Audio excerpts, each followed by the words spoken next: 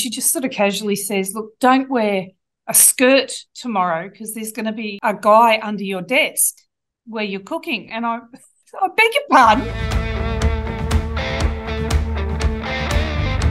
My family and I had been living in this funny little sort of shack while we built a house on this block of land. And it was meant to be 6 months. So we ended up spending 2 years in there. And I had no kitchen and it was really tough going. But I think it's character building. The boys all had great character after that. And while we were in there, I just sort of said to my husband, Mick, we'd never had Foxtel or any kind of streaming TV before. And I said, when we move into this new house, we're going to get Foxtel. You can watch all the sport you want. And what happened was I discovered the Lifestyle Food channel. And, of course, I'm in my beautiful new kitchen watching Lifestyle Food all day long, and I got hooked on the UK version of MasterChef with Greg Wallace and John Turode, and I loved it. And I loved watching these people, just a little civilized little cooking competition it was, where people would turn up for a few weeks, they'd cook, they went home every night, and after about 6 weeks somebody was a winner. But they had all improved and learned things and looked like they had enormous fun.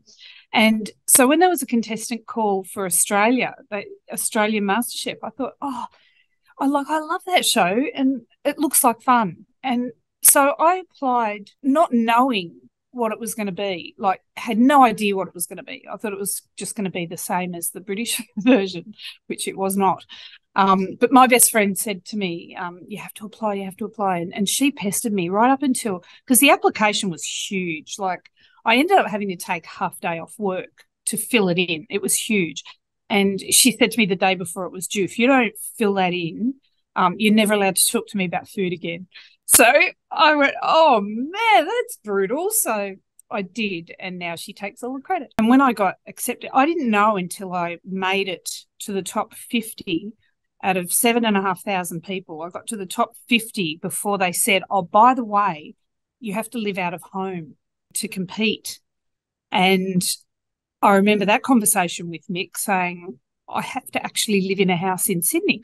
What I didn't know until I moved into that house was that they were going to take my computer off me and my phone off me, and I was not going to have any unsupervised contact with my family for quite some time. On the UK version, you don't see their house.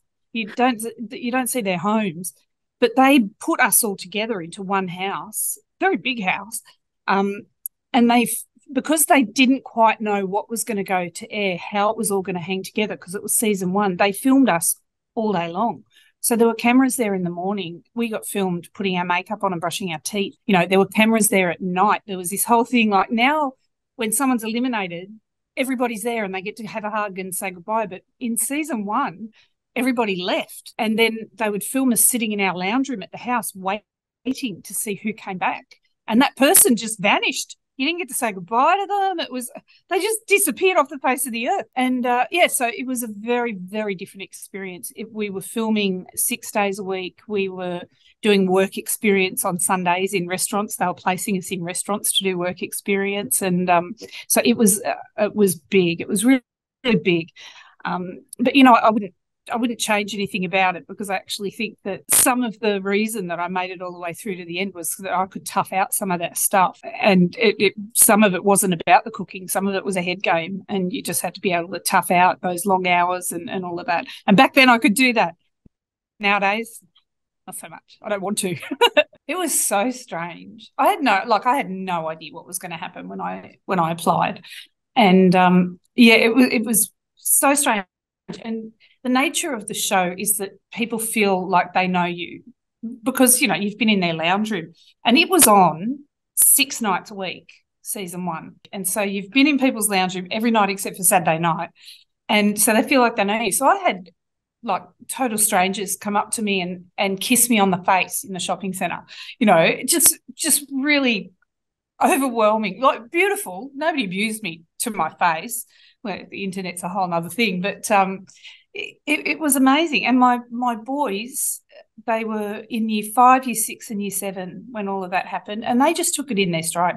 We'd be walking through the shops and people had stopped to chat, and, my oldest son would say, do you want a photo? And he'd take a photo, and, people discuss with me what's in my shopping trolley, or they'll stop me in the aisle of the supermarket to ask for recipe tips. And It was just extraordinary. It was extraordinary. I was really fortunate because at the same time as I won, and we did win a cookbook, I think, for the first few years. That's not on the table anymore. But at the same time, I was given a job with the Australian Women's Weekly as a columnist. And so they trained me because as far as food magazines go, the Australian Women's Weekly is like top standard. Everything's, triple tested. The recipes are all written very diligently. And so they trained me in the way that recipes ought to be written. So I had that support when I was writing my own cookbook. But also, and the nature of that book was that I went out to my extended family and my closest friends and said, what are your food memories and what are the recipes that meant the most to you? And so I have, in that book, there's quite a lot of mixed grandmother's baking recipes, that I've had to modernise, obviously, because grandma doesn't put all the details in and it's all in ounces and all that sort of thing. So I got to draw on the beautiful memories and resources of others to write that book. But yeah, I certainly had support from the weekly. And once you get into the flow of that, it's a real discipline, recipe writing. You can't just chuck bits and pieces in and taste it, which is how I cook. You have to record everything. And so yeah, it was a real learning curve. But when I got that book in my hands, my nan passed away only a few days after the finale went to air, and my mother-in-law only 2 weeks after that. That book contained so much of them. It was overwhelming to have that published. There's so many things. I pinch myself, and still, 14 years later, I still shake my head in wonder at some of the stuff that happens, some of the things that my family have been able to do because of MasterChef. But in terms of highlights, one of my favourite moments was because I was the resident cook on the Today Show for a few years, and the producer rang me the day before I was due to come in, and she just sort of casually says, look, don't wear a skirt tomorrow because there's going to be a guy under your desk where you're cooking. And I beg your pardon? She said, just wear jeans or something. I'm like, what do you mean there's going to be a guy? Oh, she says, you're cooking with Kermit the Frog tomorrow. I screamed and threw my phone. I had to go find the phone, and I started to cry. I love Kermit the Frog. I've always loved Kermit the Frog. I used to play the Rainbow Connection to my pregnant belly for all 3 of my babies. And the next day I went and I cooked with Kermit the Frog. I completely forgot there was a human being under the desk. It was just me and my little green friend. And I just thought, look at me. If you could have told my 4, 5, 6-year-old self that one day I'd be next to Kermit the Frog having a chat with him, I just don't even know what I would have done. I wouldn't have believed it. Totally different. I think the industry has evolved. Certainly the production has evolved. Contestant welfare is much more highly prized than it was. And, I had to make sure that things were going to be okay before I agreed to go back on it, just because I was in a place where I didn't really think it would be great for my mental health to put myself in under that kind of stress. But they, the production were very, very generous with me in terms of what they would allow for me to do. I said things to them like, I have to have 8 hours of sleep a night. I can't work till midnight and get up at 5. It doesn't happen anymore. And they're like, no, we don't operate like that anymore.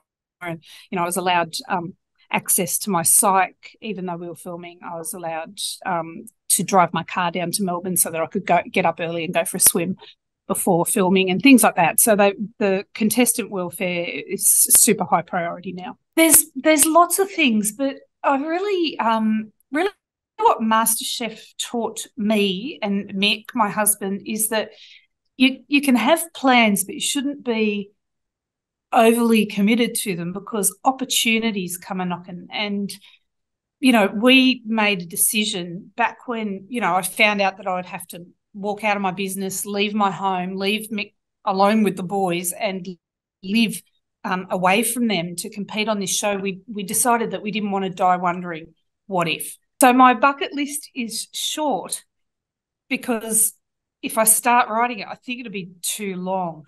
And what I really want to do is just keep myself open to all the possibilities that are still out there for me. I honestly think that there are times when I'm doing something that has happened because of MasterChef, something like I've worked with Oxfam on their Grow campaign. I've worked with, Cure MND. I'm working now with Beyond Blue. There are times where I think, well, what MasterChef did for me is not only give me opportunities for myself and for my family, but it's given me a little bit of leverage to speak for other people and to have a bit of a voice in some areas that I think need a bit of amplification and a bit of attention. For me, that's the privilege of the whole thing, is just being able to have a voice in some of those areas. Just get in there and be yourself, be your true authentic self, and that'll be enough. And, be open to possibilities and opportunities, grab it with two hands. If you